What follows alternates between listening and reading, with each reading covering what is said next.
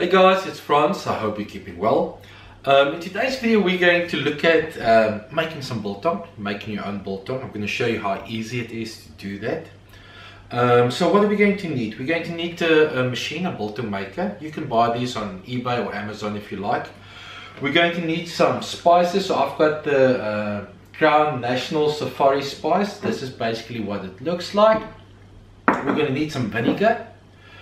We're going to need some Silverside. The meat we're going to use some Silverside, and then we're going to need some hooks to hang them up. Okay, so you can make your own biltong spice, but for this video I'm going to go for the easiest way to start off if you're a beginner. I'll maybe do another video on making your own spice if you want to make your own biltong, if you don't want to buy any of these spices that's in the shop. Okay, so if you want Silverside, we are now selling Silverside. You can buy it like this, it's already cut. So you can just go online, you order your Silverside, you can get it from us. It's going to save you a lot of money if you probably go this route. And then once you get it, you can just prepare it. So let me show you quickly how you're going to prepare it. First of all, you're going to need some apple cider vinegar.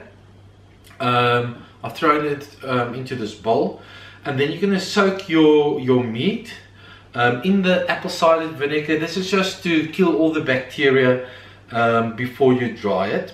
The spicing is very simple. You know, there's no wrong way to do it. The best way to start to do this is just to start, and then with your next batch you can make some changes and stuff if you like. So what I'm going to do is I'm just going to dust it on the meat like that. I'll make sure I get a nice shot in when I'm finished. Okay, so this meat has already been lying in the vinegar for about 2 hours. 2 hours per side basically. Like I said, it's just to kill all the bacteria. So let's do that. Let me just turn it around. Make sure I get the spices on the other side as well.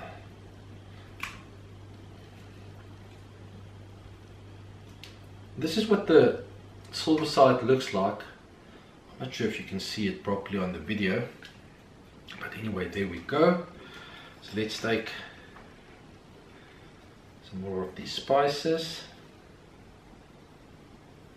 You just dust the meat with the spices.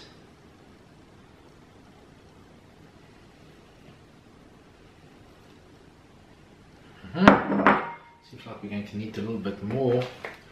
Don't want to make a mess. There we go.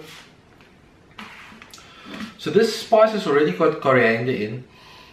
It smells really lovely. This is a nice spice to use if you want to make biltong. Feel welcome to post in the comments below how you like to do it. Like I said, it's not rocket science. And the best way to learn is just to start doing this. And that's probably the only way you're going to learn. So there we go. I'm going to just turn this around a little bit again.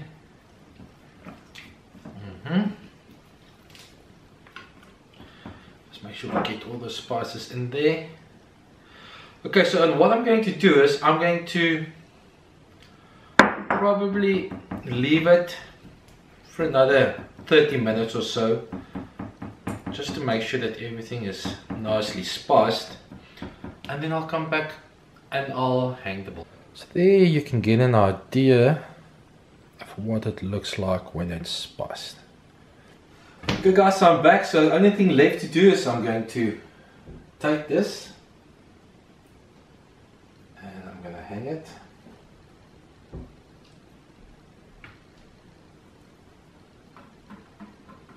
You're going to mess a bit, don't worry about that. It's not the end of the world.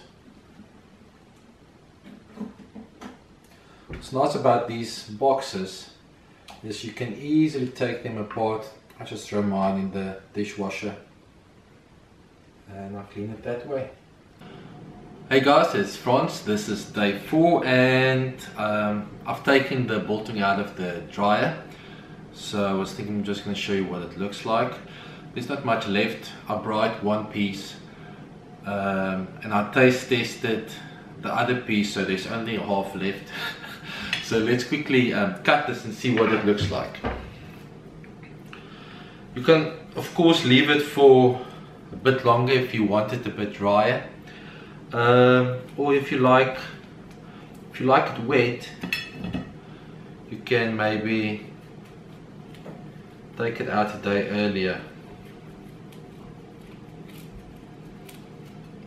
Just gonna cut a thin piece so you guys can see it's still a bit red on the inside, but I like it like that.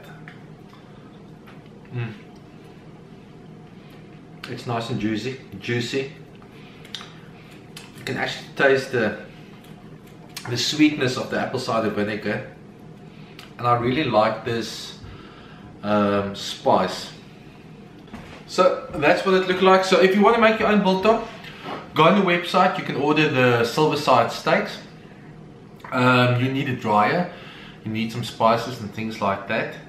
I mean, there's nothing more satisfying than making your own biltong and eating it. There you go guys, have a lovely weekend. Cheerio, bye.